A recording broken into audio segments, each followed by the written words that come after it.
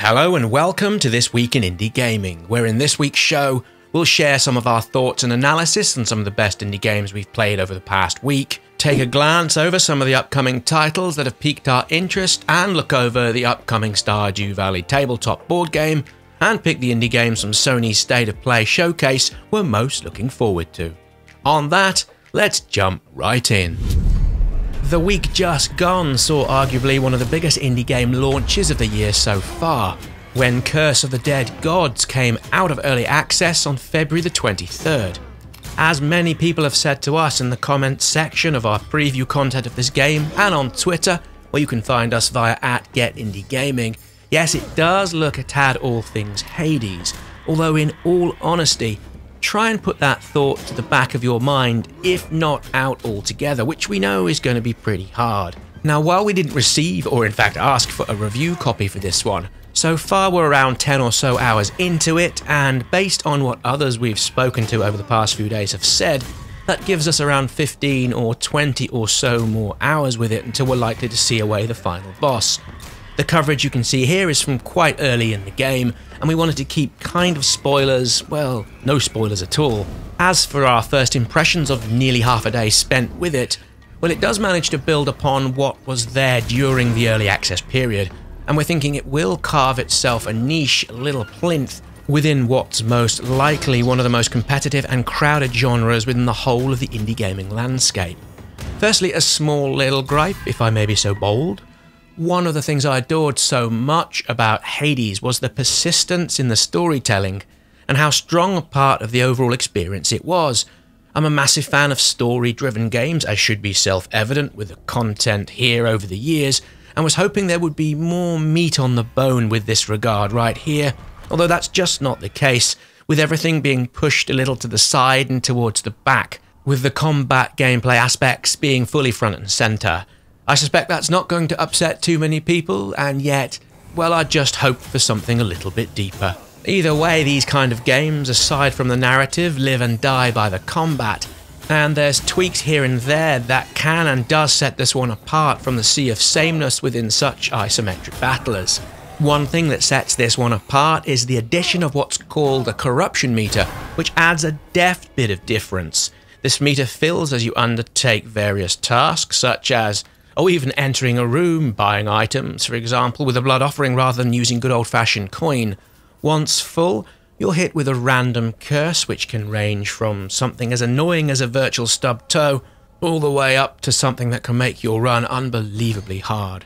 So yes, Curse of the Dead Gods is pretty special, and yet with the time we've spent with it so far, it's not likely to topple Hades as the #1 game in this genre, for us at least. Although we really are looking forward to playing it for another 20 or so hours to see what happens come the end, and if there's any sort of end game worth playing.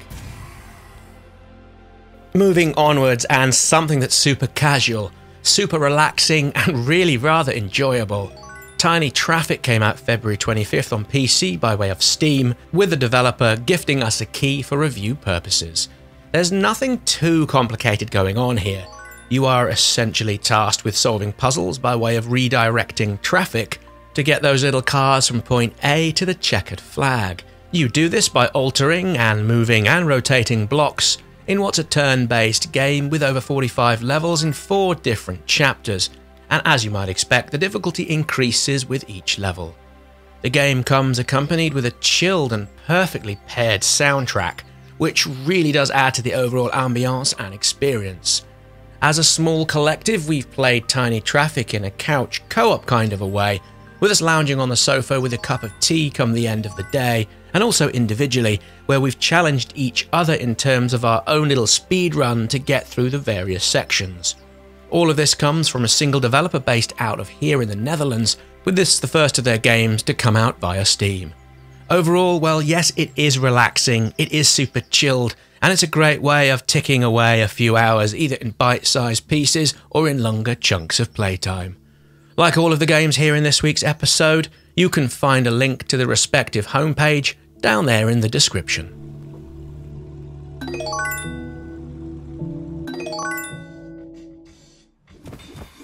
From something chilled and relaxing to something that in places is anything but.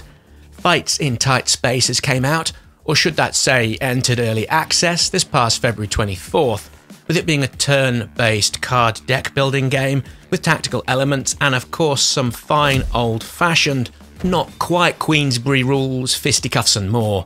The developer suggests this one is all about learning to balance your hand, momentum and positioning to overcome the odds and defeat your adversaries, where you build your deck, control the space and live to fight another day. We've had a couple of hours or so with this and yep, it really is rather slick, although as evidenced by the gameplay on screen here now, which we took a few days ago, we really could spend some time getting used to some of the more nuanced systems. There's a lot going on, particularly with the various numbers and values associated with each card and movement, and it's true, we're yet to get the momentum side of the game fully understood, although having taken to YouTube and Twitch to see what others are making of this one, it does appear you can come up with some beautifully linked and choreographed fights that are great fun to watch. Expected to stay in early access for around a year. Well, to us at least, from what we've played, it already feels super polished, and we've yet to come across anything buggy or anything to break the immersion of playing.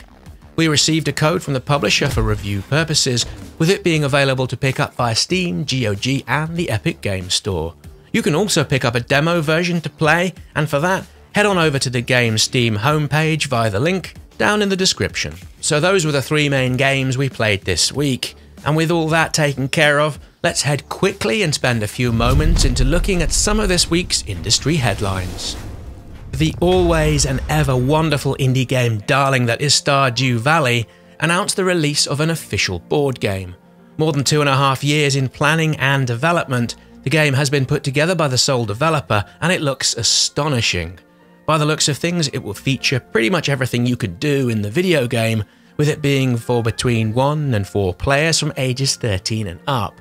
Sadly, at the moment, the game is only available for shipping within the US, and at the time the video goes up, the game is also showing as having been sold out, although developer is, according to Twitter, hoping to have more stock available as soon as possible. In other news, yesterday, February 25th, saw Sony pull together one of their State of Play events. Lasting close to half an hour, 3 of the featured games grabbed our attention the most, with the first being Kena Bridge of Spirits, where we got to see a whole new gameplay trailer, although most of it was cinematic in its nature, with it now very much looking like a Pixar animated film. It launches on PlayStation 4 and PlayStation 5 August the 24th, with this one almost begging for a physical and collector's edition. So far, those wanting to play it on PC will need to head over to the Epic Games Store, where it's already available for pre-order. Next up, and from Slow Clap Games, who of course brought us Absolver, Sony displayed a new martial arts brawler which is also headed to PC and the PlayStation 4 and PlayStation 5. Thus far, well, the trailer doesn't give too much in the way of what we can really expect with Shifu when it launches later in the year, although there's a clear inspiration drawn from cinema with a nod towards martial arts and kung fu storylines. And lastly, from the developers of Hyper Light Drifter, we got to see some more gameplay and information on Solar Ash, a third-person action platformer where you play as Rei, a so-called Void Runner looking to save her home from a massive black hole that swallows entire worlds. The combat looks fluid and intuitive, with the key to this one's success we feel being linked with the exciting and dynamic-looking platforming, and of course the overall look and feel, which itself, well, it just looks quite magical. Solar Ash should be out later in the year. With those industry highlights covered off, let's move into the back end of this weekly episode where we cast an eye on some of the games coming out this forthcoming week we're most looking forward to playing. So then, in order of launch, date and out March 2nd, this coming Tuesday, Maquette is headed to Steam as well as the PlayStation 4 and PlayStation 5. All of this is delivering a first-person puzzler game using a styling that's instantly recognisable as one being influenced by MC Escher. Everything looks larger than life, and we're fairly sure there's a deeper, perhaps more sinister take on what's happening here than the almost dainty and colourful art stylings give way for. Either way, Maquette comes from Annapurna Interactive, who so far can't seem to place a foot wrong. Loop Heroes up next, with again this one coming from another industry heavyweight publisher by way of Devolver Digital. While adding to the multitude of roguelikes that are already out there, it does so with a few additional strings to its bow. Having already spent time with a review copy, again for full disclosure, supplied by the publisher, it feels like a winning mashup of deck building, auto battling and match 3 gameplay. It's pleasantly addictive and will keep asking you to come back and have just 1 or 2 more runs before you put it down, and quite possibly pick it up again for another hour or so playtime. Loop Hero is headed to PC via Steam, March the 4th. And lastly for today, something we think plenty console owners will be eagerly awaiting. Kill It With Fire comes out this March 4th. We've played this for the odd jump and giggle on PC since the summer of last year, and there's something rather gratifying about going about the place, discovering those ever not so wonderful spiders from the hundreds of potential hiding spots. If the Switch version is able to create half as much tension as a PC one, there should be plenty of frayed nerves out there as people use what they can from pots and pans, and of course a good lick of fire, in helping rid these 8-legged friends from wherever you might find them. So there we go, that's all we've got time for today's episode. Many thanks for watching and supporting the channel, and here's hoping you all have a wonderful weekend.